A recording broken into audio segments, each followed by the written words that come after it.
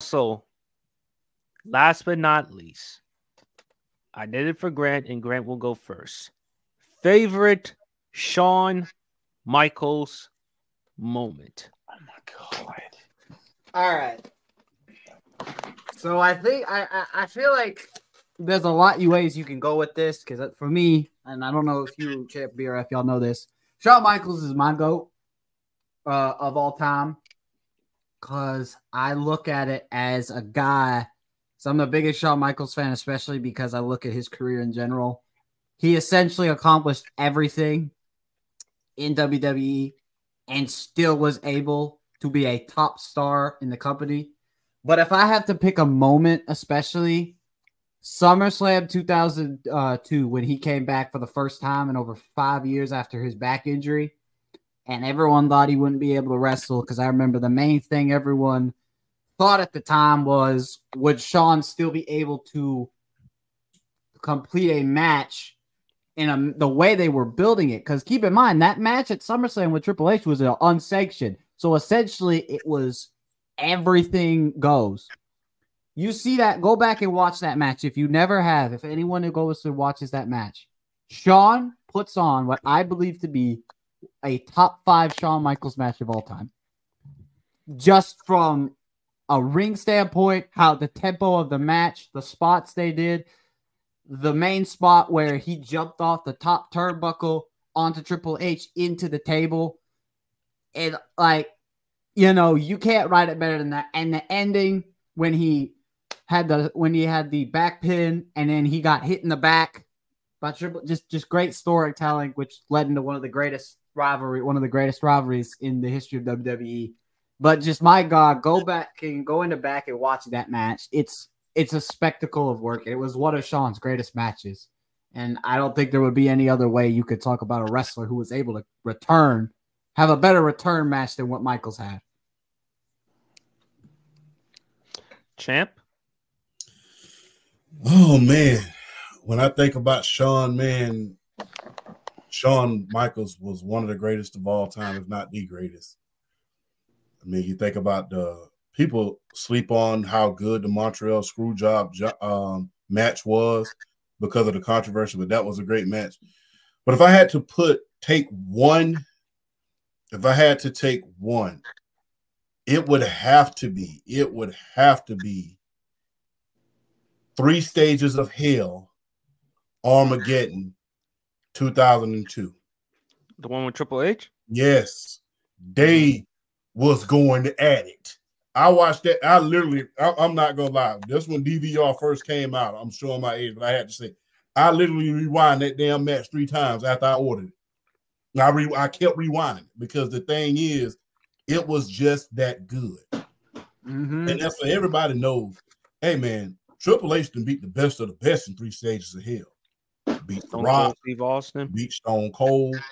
And even though Shawn Michaels lost that match, for them to be in a lockdown, drag-out match like that. Remember the first one? I mean, and it wasn't conventional. Remember the first fall was a street fight. Then a steel cage match. Then a ladder match. Then a ladder match. So for you to go through all of that, man, and although he lost, man, that was nothing short of just spectacular theater, especially back then, man. Triple H, the beginning of Evolution coming into the fold, and Triple H ascending to one of the top heels maybe of all time during that time, where he was just flat out just burying people. And for you to come out and like I said, during that year, to piggyback on Grant, not to steal his thunder, but he had just came back 4 months ago prior to that match. And remember, he won the Elimination Chamber in November, the month before. I should have done Elimination Chamber. And then came back and did 3 Stages of Hell. So my thing is, that is one of the greatest matches that you will ever see, especially when you're going against a guy like a Triple H, who was a top heel at the time, the beginning of Evolution, him and Ric Flair. That was memorable, man. That was flat out special. No doubt about it. BRF. Oh, Shawn Michaels. Boy, y'all hit a special place in my heart for this one. I feel like the two greatest in-ring performers in the history of the sport are Shawn Michaels and AJ Styles. And you can argue with your mama with me about that one. That's just how I feel. If I had to pick one moment, because I practically, yeah, that's what I tell people. Because Champ always talk about his age. I'm older than Champ. I'm a few years older than Champ. So like, I remember Shawn from like the Rockers era, you know, how he was basically the Kickstarter for the new generation era. And then kind of like on the back end of the first part of his career going into the Attitude Era and then the comeback, I feel like he had a better second run of his career than the 90s. than his 90s runs. And he was winning championships in the 90s. But I feel like his 2002 through his WrestleMania 26 match, that was just that was just Shawn Michaels, like how good he was. If I had to pick one moment to illustrate why I love him so much, even though he didn't win either match, WrestleMania 25 and WrestleMania 26 with The Undertaker. Mm-hmm. Those are my two favorite WrestleMania matches of all time. I mean, those two guys basically, if Undertaker called himself the last outlaw of the Attitude Era, Shawn Michaels was right there with him. And for them to put on those two, I'm talking about, I still feel, if I had a list of 10 greatest WrestleMania matches of all time, for me, Undertaker, Shawn Michaels, even though we just saw what Cody Rhodes and Roman Reigns just did, Undertaker, Shawn Michaels, WrestleMania 25 is still my all-time favorite WrestleMania match. Just the storytelling and Shawn just trying to do everything in his power to beat The Undertaker, and really just the beginning of, I feel, the greatest 4-year stretch of Undertaker matches. 25 and 26 with Shawn, 27 and 28 with Triple H, and then Shawn Michaels re-interjecting himself, being a special referee for that Hell in a Cell end of an era match for WrestleMania 28. Oh, yeah. That 4-year stretch, especially when he super kicked Taker, and then Triple H with the pedigree. Bro, I thought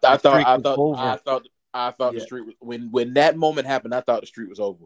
That's a lot of us felt. I had a friend who was at that WrestleMania. He tells me as soon as Shawn kicked him, the whole crowd was screaming, and they thought it was over. As soon as he kicked out, he said he's never heard a crowd go that insane over a kick out. Because everyone thought it was over. I thought they thought that was it. And when he kicked out, it was like the biggest, oh my God, moment I've ever seen in my life. I think for WrestleMania 26 with Shawn is when he kicked out of the Tombstone Pile Driver. I think the first or the second time. And then Undertaker had like a huge stun or disbelief on his face. Mm-hmm. So, no, I like the Jim. It's the Jim Ross one. Oh my God! Yeah, the WrestleMania 25, the Jim Ross call. I just had an out of body experience with Shawn Michaels kicked out of the Tombstone. Yeah, like just I mean, those matches was just storytelling and psychology. If you're a guy getting into wrestling and you want to understand the full concept of what storytelling and psychology is in a wrestling match, watch WrestleMania 25 and 26, and you will come away from both of those matches and you're just like, okay, I understand now. I can do this. Though for me, if I had to put even though he didn't win any of those matches, that is Shawn Michaels in a nutshell, because he's just, his record at WrestleMania, right? It's not good. It's not good. It's horrible. It's not good. But they call him Mr. WrestleMania. Mr. WrestleMania because he put off banger after banger. 21, because I'll say this. My other match I was going to say, WrestleMania 21, Kurt Angle, Shawn Michaels is a 5-star classic. That's a 5-star match. That match was unbelievable. WrestleMania 22. Get a 5-star rating baffles me. Mm-hmm. That's why I don't trust Dave Meltzer's ratings, because they don't know. They claim they know what they're talking about, but they just will say stupid stuff. Like, I'm looking at the Dave Meltzer stuff, and I'm just like, You gonna look at me with a straight face and you gonna tell me you don't think Kurt Angle's ever had a 5-star match and you weren't paying attention to WrestleMania 21? You must be joking. And I think it's mainly because, with New Japan and the Japanese form and how it's more fluid and more rhythmic, if that makes sense. The way the pace of the match rolls, I think he prefers that more than the style that WWE does, where rather than tell a story, they want to they actually wrestle. And I think that's what he prefers. But to get really quick, I agree with that. To get back to what I was trying to say, WrestleMania, they call him Mr. WrestleMania for a reason. WrestleMania 20, he had that triple threat match between Triple H and the other gentleman, which I'm not going to say. We know where I'm going with this. 21, Angle versus Michaels. 22, Vince McMahon versus Shawn Michaels. Jumps off the ladder. McMahon's in the trash can with the elbow. No, great. You forgot some other stuff. Remember when Vince does the cover for a Muscle Men's magazine? Muscle and Fitness magazine. And then how Shawn hits him with That whole feud was so petty. Only Shawn Michaels could get a match of the year candidate out of Vince McMahon, like just straight up. Yeah. One of my favorite Shawn Michaels moments. I'm surprised none of y'all mentioned WrestleMania 10, the ladder match with Razor Ramon. I was gonna mention it, but I think the SummerSlam ladder match is better, but that's just my opinion. But I gotta go WrestleMania 12, the Iron Man match between he and Bret the Hitman Hart. I mean, you're talking about two of the greatest in-ring performers. Bret, we all know, consummate professional, in-ring technician, the Hart family. Matter of fact, BRF, correct me if I'm wrong, you were the one who said Owen Hart, rest his soul, was a better technician than even Bret. Yeah, I and as great as Bret the Hitman Hart was, I stand by that. Right. And Bret, we all know how great he was in the ring. I thought he had great brawling skills as well. And with Shawn there, an hour-long match and the entrance with Shawn Michaels as he enters WrestleMania 12. That's also iconic for me. And but man, Shawn Michaels, let's be honest, in the 90s, he wasn't the most likable person in the world. And my man Champ, I gotta give him credit because he said it himself. Had Shawn Michaels had not dropped the belt to Steve at WrestleMania 14, Taker would have made an appearance. I think he said that too because he wanted Shawn to drop that. Yeah, he did. Because he wanted business to be taken care of. He said it would have been a long night for Shawn Michaels, but Shawn and Taker, they developed their relationship in 2002. That's when Shawn came back from retirement, not just because of the bad back. He also needed to take some time off because he had a lot of other problems. Taker and Shawn, they have a great relationship from what I know. Taker, back then, he had nothing to do with Shawn. He wanted nothing to do with Shawn as a person, but in the ring, Shawn would be that type of guy. WrestleMania 10 and 12 got to be for me. The other match, I would have to say Ric Flair's last match. When Shawn hits him with the super kick and then he tells Rick, I'm sorry, I love you. And Shawn growing up, that was Ric Flair's type of guy he always idolized. Like Ric Flair with the style and everything else, man. And Shawn, man, he had charisma. And the reason, and I told Champ this story, Jim Ross on his podcast, Champ, they paid Shawn $750,000 for 4 years for Shawn to do nothing. And the only reason why they were afraid of that is because, one, Vince viewed him so highly, and he didn't want him to go to their arch rival WCW. But with Shawn, I think funniest moment. No, I don't know if I can't use that one. I don't want to go that far. I have an all-time funniest Shawn Michaels moment. Go ahead. I'm gonna be completely honest with you. The apex of funny Shawn Michaels was the entire 2006 rebirth of D-Generation X run with him and Triple H. Yes. Oh my God. I just kicked Stan. Damn. Don't tell me to calm down. Don't tell me to calm down. Yeah, exactly. You telling me when they I don't know how to be controversial? That was one of the funniest things. Or the headquarters. Remember when he and Triple H at the headquarters? They spray painted the plane, they spray painted the building, and they mooned the camera at the top of the building. Just, oh my God. 2006 DX, when they decided to get back together, that was with McMahon's. When Vince banned them from the arena and they went into the production truck and screwed up the mic system. Oh my God. And he's talking like Alvin the Chipmunk. It was my God. I can't believe all of us forgot this moment. We got two moments, not only from Shawn Michaels, but from D-Generation X. The Monica, remember Bill Clinton with the Monica? Oh, yeah, the D-Generation X. Yes. Oh, you mean? He's like, we promised not to curse, and immediately curses right after. It's like, Shawn, right? Oh, my bad. No. And of course, Mike Tyson. Mike Tyson back in the day joined DX. I was coming. That whole feud was when him and Stone Cold. When Stone Cold got in the ring, because people don't understand. Around that time, Mike Tyson was the most dangerous man alive. He killed everybody. And the fact that Austin, the dude who did not care, walked up to Tyson and started talking trash. And as soon as he throws a punch, all you hear from JR goes, Tyson and Austin. It hasn't got a fight going on. It was so crazy. And then when WrestleMania hit, he counted Austin to win the title for him. And turned on and knocked out Shawn Michaels. Man. Hey. And then Jim Ross is saying, Tyson. Oh my God. We're gonna do favorite Jim Ross moment. Don't forget that. We will do that for next week's show. And make sure you don't make sure, guys, when you come on, you don't curse, because we all know how Jim Ross was when it came to certain people. And man, he hated Triple H.